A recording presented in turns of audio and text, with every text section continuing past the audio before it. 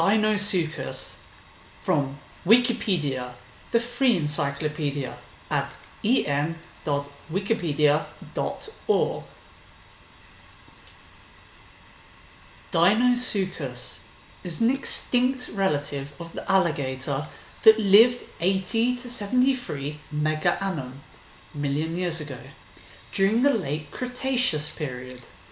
The name translates as terrible crocodile and is derived from the Greek deinos, terrible, and suchos, meaning crocodile. The first remains were discovered in North Carolina in the 1850s, but it was not until 1909 that the genus was named and described. Additional fragments were discovered in the 1940s and were later incorporated into an influential, though inaccurate, skull reconstruction at the American Museum of Natural History. Knowledge of Deinosuchus remains incomplete, but better cranial material found in recent years has expanded scientific understanding of this massive predator. Although Deinosuchus was far larger than any modern crocodile or alligator, measuring up to 12 meters and weighing up to 8.5 metric tons, its overall appearance was fairly similar to its smaller relatives. It had large, robust teeth that were built for crushing, and its back was covered with thick semi-spherical osteoderms. One study indicates that Deinosuchus may have lived for up to 50 years, growing at a similar rate to that of modern crocodilians, but maintaining this growth over a much longer period of time. Deinosuchus fossils have been found in 10 US states, as well as northern Mexico. It lived on both sides of the western interior seaway and was an opportunistic apex predator in the coastal regions of eastern North America. Deinosuchus reached its largest size in its western habitat, but the eastern populations were far more abundant. Opinion remains divided as to whether these two populations represent separate species. Deinosuchus was probably capable of killing and eating large dinosaurs. It may have also fed upon sea turtles, fish, and other aquatic and terrestrial prey. Section 1. Description. Section 1.1. Morphology. Despite its massive size, the overall appearance of Deinosuchus was not considerably different from that of modern crocodilians. Deinosuchus had an alligator-like broad snout with a slightly bulbous tip. Each premaxilla contained 4 teeth, with the nearest to the tip of the snout being significantly smaller than the other 2. Each maxilla, the main tooth-bearing bone in the upper jaw, contained 21 or 22 teeth. The tooth count for each dentary, tooth-bearing bone in the lower jaw, was at least 22. All the teeth were very thick and robust. Those close to the rear of the jaws were short, rounded, and blunt. They appear to have been adapted for crushing rather than piercing. When the mouth was closed, only the 4th tooth of the lower jaw would have been visible. Modern American alligators with the strongest bite of any living animal have a maximum force of 9,452 newtons. By contrast, the bite force of Deinosuchus has been estimated to exceed 18,000 newtons. Even the largest and strongest theropod dinosaurs, such as Tyrannosaurus, probably had an inferior bite force to that of Deinosuchus. Deinosuchus had a secondary bony palate, which would have permitted it to breathe through its nostrils while the rest of the head remained submerged underwater. The vertebrae were also articulated in a proeculus manner, meaning that they had a concave hollow on the front end and a convex bulge on the rear. These would have fit together to produce a ball and socket joint. The secondary palate and procoelus vertebra are advanced features also found in modern Uchian crocodiles. The osteoderms or scutes, covering the back of Deinosuchus were unusually large, heavy and deeply pitted. Some were of roughly semispherical shape. Deep pits and grooves on these osteoderms served as attachment points for connective tissues. Together, the osteoderms and connective tissues would have served as load-bearing reinforcement to support the massive body of Deinosuchus out of the water. Consequently, despite its bulk, Deinosuchus was probably almost as agile on land as its modern relatives. Section 1.2 Size. Because the known remains of Deinosuchus are so fragmentary, estimates of its size have varied significantly. In 1954, Edward H. Colbert and Richard T. Bird reconstructed the lower jaw of Deinosuchus with a length of 2 meters and calculated on the basis of comparative measurements that the crocodilian's total body length could have been up to 15 meters.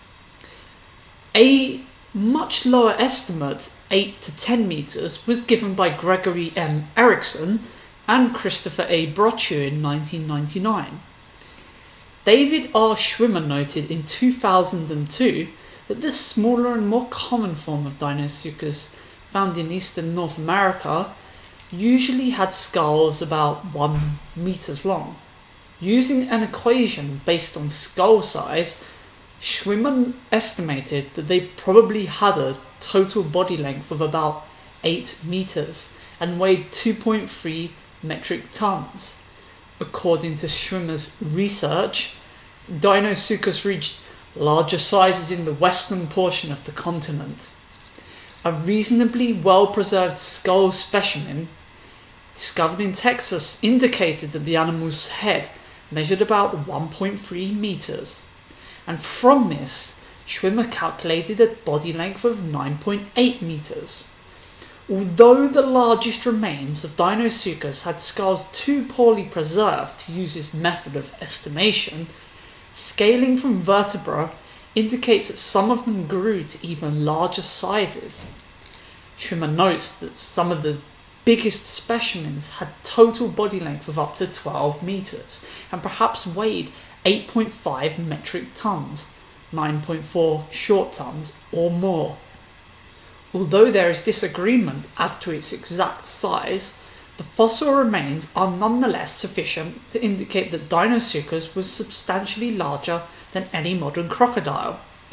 Even the relatively low estimate provided by Erickson and Brochu suggests that the maximum weight reached by Deinosuchus exceeded that of current living species by a factor of 3 to 5.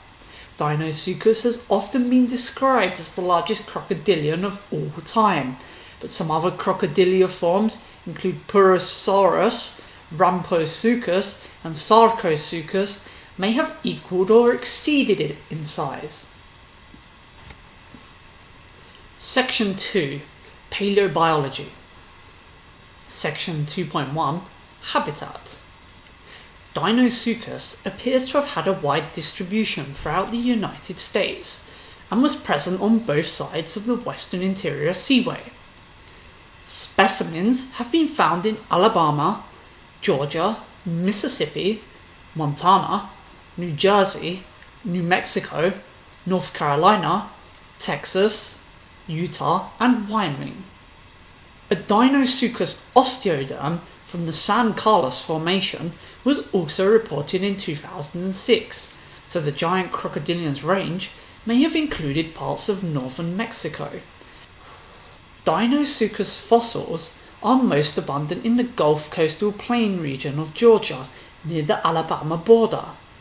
All known specimens of Deinosuchus were found in rocks that date to the Campanian stage of the late Cretaceous period. The oldest examples of this genus lived approximately 80 megaannum, and the youngest lived around 73 megaannum. The distribution of Deinosuchus specimens indicates that these giant crocodilians may have preferred estuarine environments. In the Aguja Formation of Texas, where some of the largest specimens of Deinosuchus have been found, these massive predators probably inhabited brackish water bays. Although some specimens have also been found in marine deposits, it is not clear whether Deinosuchus ventured out into the ocean, like modern-day saltwater crocodiles. These remains might have been displaced after the animals died. Section 2.2 Diet. In 1954, Edwin H. Colbert and Richard T. Burt speculated that Deinosuchus may very well have hunted and devoured some of the dinosaurs with which it was contemporaneous. Colbert restated this hypothesis more confidently in 1961. Certainly this crocodile must have been a predator of dinosaurs, otherwise why would it have been so overwhelmingly gigantic? It hunted in the water where the giant theropods could not go. David R. Schwimmer proposed in 2002 that several hadrosaurid tail vertebrae found near the Big Bend National Park show evidence of Deinosuchus tooth marks, strengthening the hypothesis that Deinosuchus fed on dinosaurs in at least some instances. In 2003, Christopher A. Brochu did not find the tooth mark evidence to be compelling, but nonetheless agreed that Deinosuchus probably dined on ornithopods from time to time. Deinosuchus is generally thought to have employed similar hunting tactics to modern crocodilians, ambushing dinosaurs and other terrestrial animals at the water's edge and then submerging them until they drowned. Schwimmer and G. Dent Williams proposed in 1996 that Deinosuchus may have preyed on marine turtles. Deinosuchus would probably have used the robust flat teeth near the back of its jaws to crush the turtle shells. The side-necked sea turtle, Bophrymis, was especially common in the eastern habitat of Deinosuchus, and several of its shells have been found with bite marks that were most likely inflicted by the giant crocodilian. Schwimmer concluded in 2002 that the feeding patterns of Deinosuchus most likely varied by geographic location.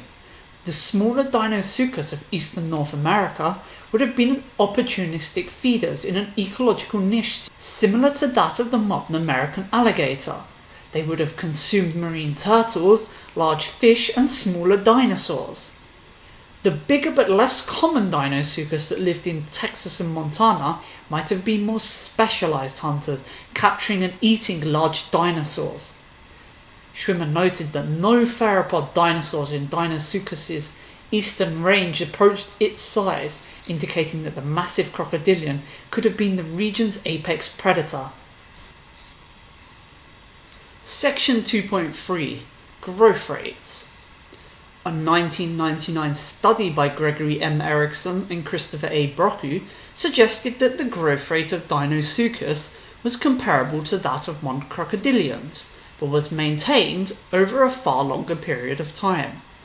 Their estimates, based on growth rings in the dorsal osteoderms of various specimens, indicate that each Deinosuchus might have taken over 35 years to reach full adult size, and that the oldest individuals may have lived for more than 50 years. This was a completely different growth strategy than that of large dinosaurs, which reached adult size much more quickly and had shorter lifespans. According to Erickson, a full-grown Deinosuchus must have seen several generations of dinosaurs come and go. Schwimmer noted in 2002 that Erickson and Brochu's assumptions about growth rates are only valid if the osteodermal rings reflect annual periods, as they do in modern crocodilians. According to Schwimmer, the growth ring patterns observed in Deinosuchus could have been affected by a variety of factors, including migrations of their prey, wet-dry seasonal climate variations, or oceanic circulation and nutrient cycles. If the ring cycle was biannual instead of annual, that might indicate that Deinosuchus grew faster than modern crocodilians and had a similar maximum lifespan. Section 3. Discovery and Naming. In 1854, Geologist Ebenezer Emmons described 2 large fossil teeth found in Blount County, North Carolina. Emmons assigned these teeth to Polyptodon, which he then believed to be a genus of crocodilian reptiles. Later discoveries showed that Polyptodon was actually a pliosaur, a type of marine reptile. The teeth described by Emmons were thick, slightly curved, and covered with vertically grooved enamel. He assigned them to a new species name, P. rugosus. Although not initially recognized as such, these teeth were probably the first Deinosuchus remains to be scientifically described. Another large tooth that likely came from Deinosuchus, discovered in neighbouring Sampson County, was named Polydectes biturgidus by Edward Drinker Cope in 1869. In 1903, at Willow Creek in Montana, several fossil osteoderms were discovered lying upon the surface of the soil by John Bell Hatcher and T.W. Stanton. These osteoderms were initially attributed to the ankylosaurid dinosaur Euocephalus. Excavation at the site, carried out by W.H. Utterbach, yielded further fossils, including additional osteoderms as well as vertebra, ribs, and the pubis. When these specimens were examined, it became clear that they belonged to a large crocodilian and not a dinosaur. Upon learning this, Hatcher immediately lost interest in the material. After Hatcher died in 1904, his colleague W.J. Holland studied and described the fossils. Holland assigned these species to a new genus and species, Deinosuchus hatcheri, in 1909. Deinosuchus comes from the Greek deinos, meaning terrible, and suchos, meaning crocodile. A 1940 expedition by the American Museum of Natural History yielded more fossils of giant crocodilians, this time from Big Bend National Park in Texas. These specimens were described by Edward H. Colbert and Richard T. Bird in 1954 under the name Phobosuchus riograndensis. Donald Bird and Jack Horner later assigned the Big Bend remains to Deinosuchus, which has been accepted by most modern authorities. The genus name Phobosuchus, which was initially created by Baron Franz Nopsker in 1924, has since been discarded because it contained a variety of different crocodilian species that turned out not to be closely related to each other. The American Museum of Natural History incorporated the skull and jaw fragments into a plaster restoration, modelled after the present-day Cuban crocodile. Colbert and Bird stated that this was a conservative reconstruction, since an even greater length could have been obtained if a long-skulled modern species such as the saltwater crocodile had been used as a template. Because it was not then known that Deinosuchus had a broad snout, Colbert and Bird miscalculated the proportions of the skull, and the reconstruction greatly exaggerated its overall width and length. Despite its inaccuracies, the reconstructed skull became the best-known specimen of Deinosuchus, and brought public attention to this giant crocodilian for the first time. Numerous additional specimens of Deinosuchus were discovered over the next several decades. Most were quite fragmentary, but they expanded knowledge of the giant predator's geographic range. As noted by Christopher A. Brochu, the osteoderms are distinctive enough that even bone granola can adequately confirm the presence of Deinosuchus. Better cranial material was also found. By 2002, David R. Schwimmer was able to create a composite computer reconstruction of 90% of the skull. Section 4. Classification. Deinosuchus was classified in the family Crocodilidae by Colbert and Bird, primarily on the basis of dental features, resembling those of modern crocodiles. However, a phylogenetic re-evaluation conducted in 1999 by Brochu determined that Deinosuchus was actually a primitive member of Alligatoridae. Thus, Deinosuchus is not the world's largest crocodile, it is one of the largest alligators. This classification was bolstered in 2005 by the discovery of a well-preserved Deinosuchus brain case from the Blufftown Formation of Alabama, which shows some features reminiscent of those in the modern American alligator.